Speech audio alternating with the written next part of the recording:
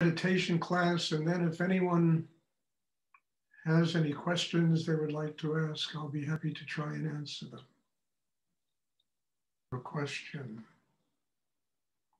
I would like to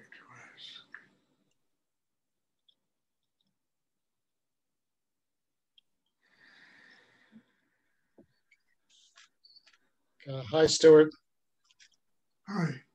Can you talk about personal connections, and as we go deeper within ourselves with this work, how we manifest new relationships and opportunities? Yeah. I mean, look, there's more room in you for divergence of people to come in and participate in your life. When you go deeper, you're more open. You know, you have room inside yourself to not judge people, to learn from people, you know, to not be afraid of people, not be intimidated by people that are different than you or come on with strong egos. You know, you have this inner rootedness and strength inside that allows you to touch the world.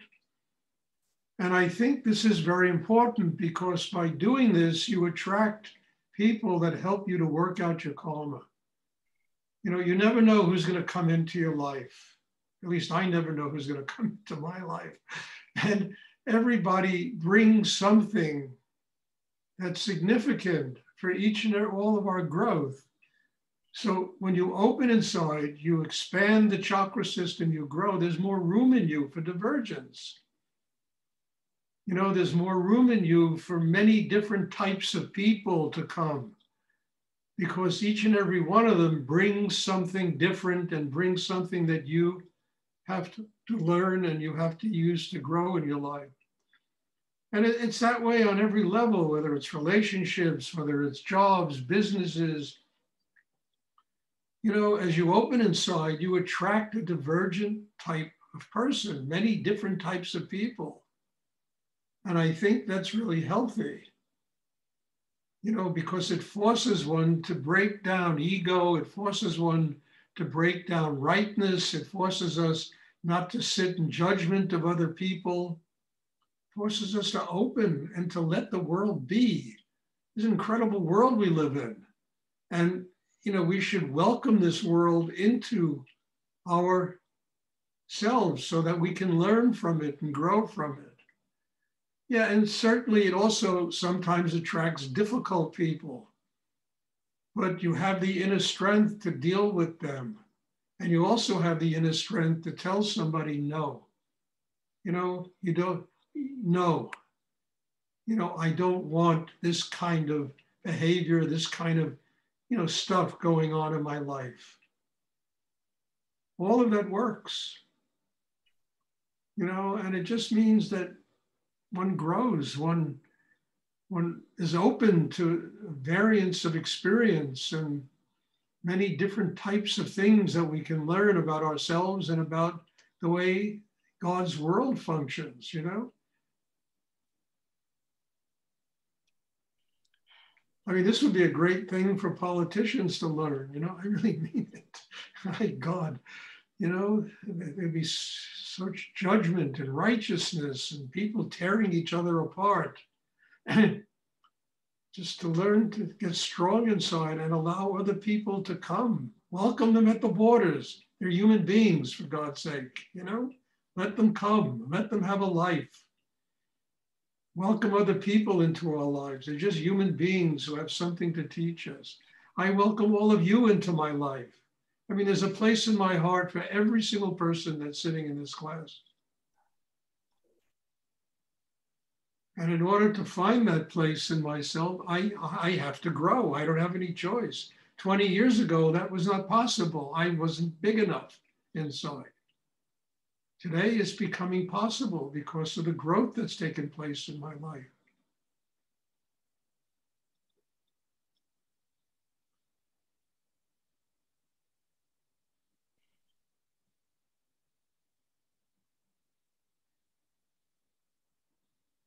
And you never know what you can learn from people. You know, you never know. I mean, I mean, I remember sitting with Rudy and somebody walked in. It was kind of like a beggar woman, walked into his store. And he was so kind to her. He was so gentle with her. And he said to me, Stuart, God has 1,000 masks. You never know how God is going to manifest in your life. You got to be open to what the universe sends you. It was an incredible thing to watch.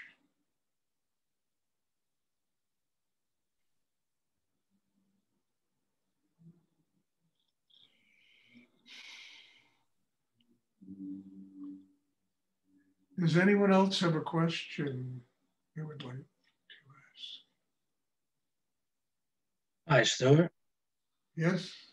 I was noticing also going deeper, it seems I'm becoming more aware of like a neutral watcher or observer, watching, no judgment, watching. What is your question? Oh, could you speak about that? About an observer, almost like a neutral observer that centers. Well, you become, a witness Mm. to life, to God, you're not interrupting the flow of creativity with your ego, with who you think you are, and you observe and you open to it, you learn from it. I mean, I keep repeating this, but it's so essential for any kind of inner growth. And, this is really important. And there's a quiet inside, there's a peace inside, and that peace with yourself allows you to be peaceful with other people. And you never know how it affects people and how it changes them.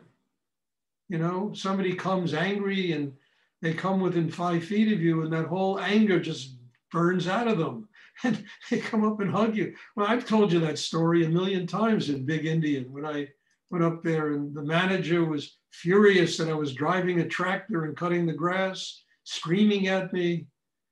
After 5 minutes of it, he bursted out in tears, gave me a big hug and said, thank you. And it was only because I listened to him. I didn't fight with him. I didn't have to defend myself. I just listened. I mean, tears came in his eyes and he just hugged me and said, Stuart, thank you. Thank you. God bless you. Thank you. I've had that with so many people, and I think it's a very wonderful thing and a wonderful approach to interacting with human beings. Listen to them. Just listen to them. And, it makes room for somebody to be around you. And you have to have bigness of spirit, bigness of soul inside to do that kind of thing, where you don't have to be constantly proving your point, being right, putting the other person down because they have a different point of view,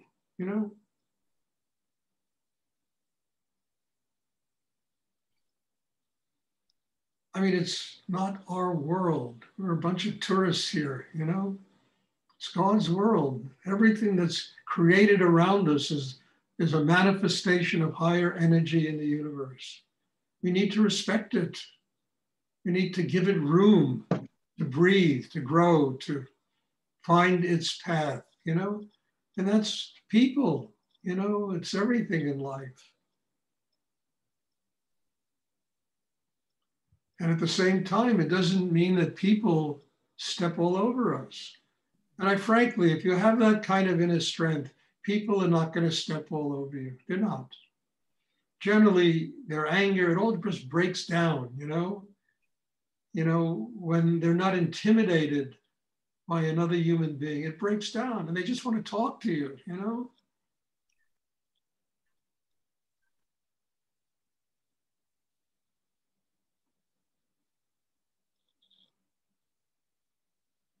And this, I keep saying over again, to have a spiritual life, we have to find the highest levels of our humanity, not how important we are, not our position in the cosmos, not being, considering ourselves, some kind of greatness and, just to be human, you know, to be part of this thing called humanity and bring something precious to it. Bring something from the heart.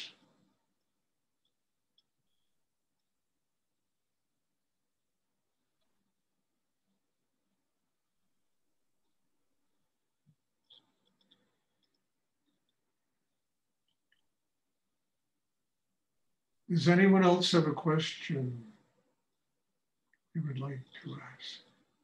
And just to finish this, don't force this on yourself or ever feel an ounce of guilt because you can't do it yet. Just say, okay, I got to work on me.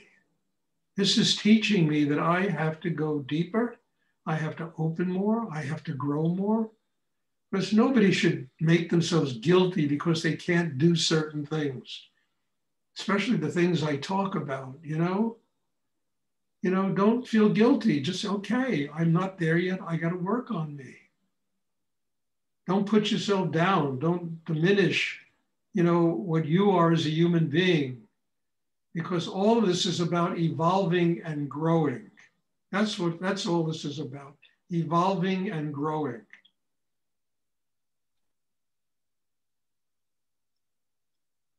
And hopefully when this pandemic is over, I can finish a class and just hug everybody. I think that would be just a wonderful thing to do at the end of one of these classes.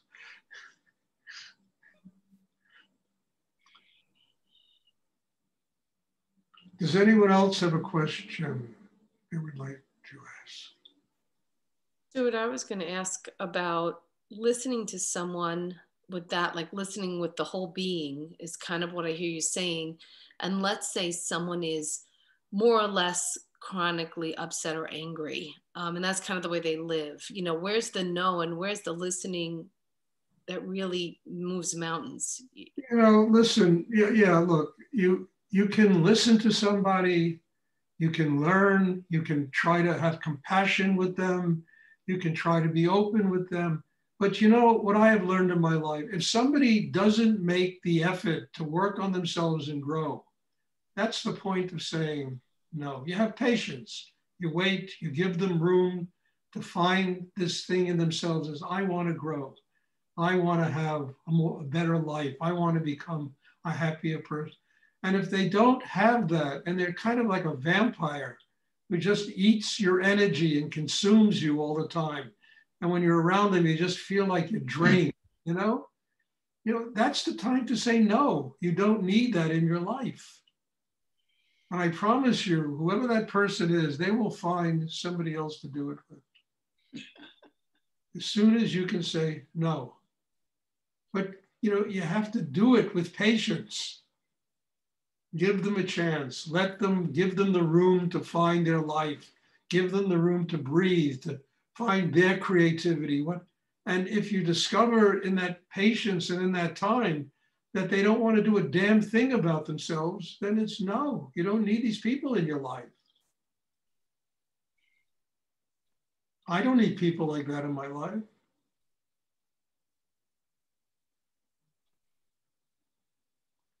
And I really won't have people like that in my life. I've had enough of them, trust me.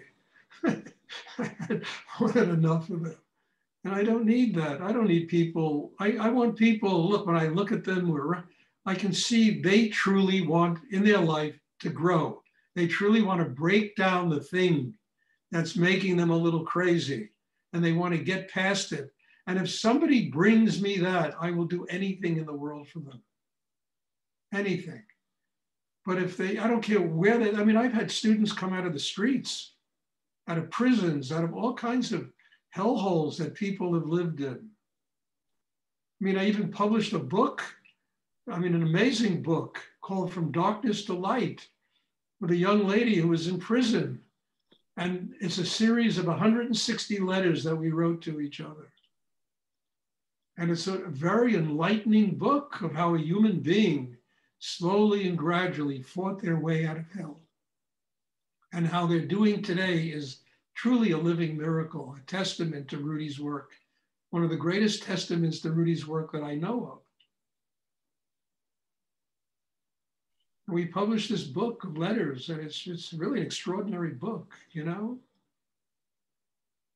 So what I'm saying is, if somebody, I don't care where they come from, as long as they're willing to work on themselves and grow. And I've had to put up with a lot of bullshit from people in my life, I'll tell you, when it first started out with that. And then gradually, the ones that wanted it, they changed, they grew, they evolved, and many of them are doing extraordinarily well today, including myself. Because when I met Rudy, my God, that he took me as a student, you know, certainly when he even told me, I'll never take another student like you. He just told me that, you know. But you got to have patience, and you have to see that this person really wants to change, and not just not lip service change. They're willing to make the effort to do it. And if a person doesn't want to do that, and all they want to do is eat your energy and consume you and suck you dry, then there's a wonderful positive word in the English language and also in the Portuguese language. No. No.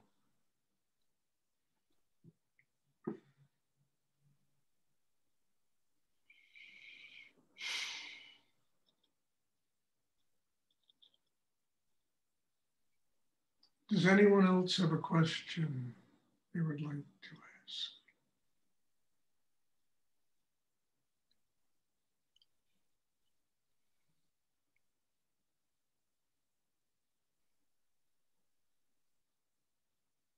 Do you do any breathing or do you have anything before the meditations that you do to warm up? Yeah, I do sometimes the so hum exercise, and that really relaxes one inside. As you inhale, you just say so. As you exhale, hum. You know, you can do, to warm up, hatha yoga, you can do pranayama, you can do all kinds of breathing techniques that will help relax you. You know, it's perfectly part of preparing yourself to sit down and do a deep version of Kundalini yoga. So you can do all kinds of pranayamas to relax yourself. And I know there are many of them. I used to teach them. A lot of them I've forgotten. You know, I used to teach them years ago that you can use in order to relax yourself. Just sitting there and listening to your breathing, the inhalation, the exhalation, will relax you. Thanks. I think I need to get that like 15 minutes before class and have that chunk more preparing. Yeah, do it. Everyone here should do that 15 minutes before. I go into a state of very deep relaxation before this class. I don't want to spend half the class fighting myself, you know? Mm-hmm. It's more important to be connected to God and open to this energy and allow it to take me to a transcendental plane than to spend, you know, half the class fighting my neurosis, my anxiety. So do pranayama before the class, do some asanas, do whatever it takes. Take a bath, a hot bath with Epsom salts, so that works, you know? Do something to relax yourself so that when you come to the class, you can truly do deep inner work.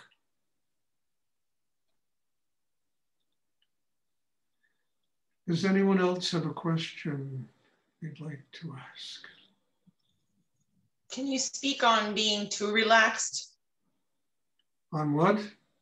On too relaxed, to the point of dozing off. I'm finding that to be a problem in my meditations lately. Well, look, Anna, the problem is that you're probably tired.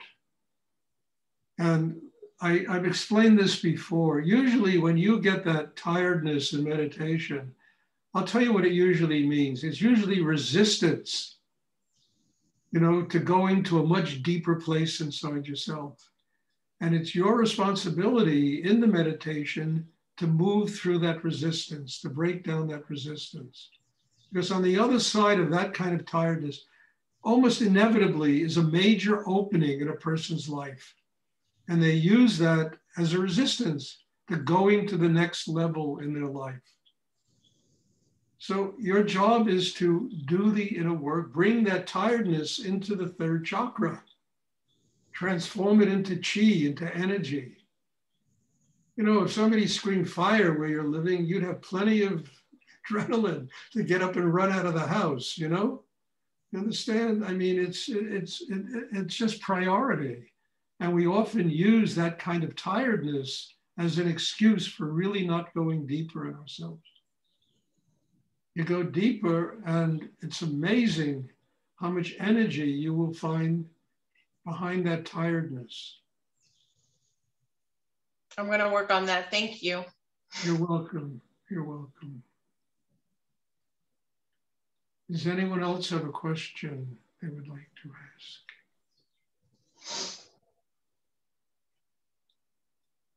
And just to finish this up, just remember, as you go deeper, you hit new pockets of experience, new tension, new, things that you've repressed, that you've buried inside yourself. And these things come up to the surface. And it's like dredging a river. You bring them up to the surface, you draw them into the chakra system, you transform them into chi, then the energy moves through the sexual area and it becomes a force that activates Kundalini, which is our pathway to God. So you can expect that every meditation is going to be, like peace in the valley, You hit all kinds of different pockets of energy inside. And that's not negative. It's a very positive thing because you're freeing yourself of things that often keep people in prison, emotional and psychological prisons most of their life.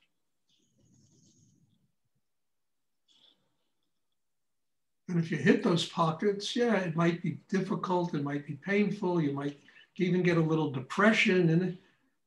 But just open your heart, feel a little gratitude that you're freeing yourself of these things,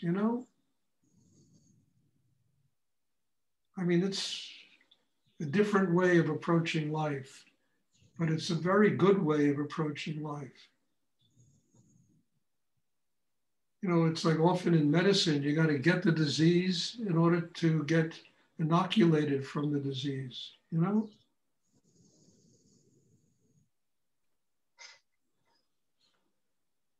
Does anyone else have a question they would like to ask? Okay, well, thank you. Bless you all. Thank you for being here. As I say, one day we'll be able to do this and big hugs after class and lots of love that way. And it's a joy. And it's a joy. And I'd like to thank Daniel for my book. We broke the ice in Portugal, in Brazil. The first Portuguese versions of my book. I found customers. I think that's a joy. Thank you. God bless you all. And I will see you all, I guess, on Sunday. Have a great Thank you, Stuart. Thank you. Very Wonderful class, Stuart. Wonderful.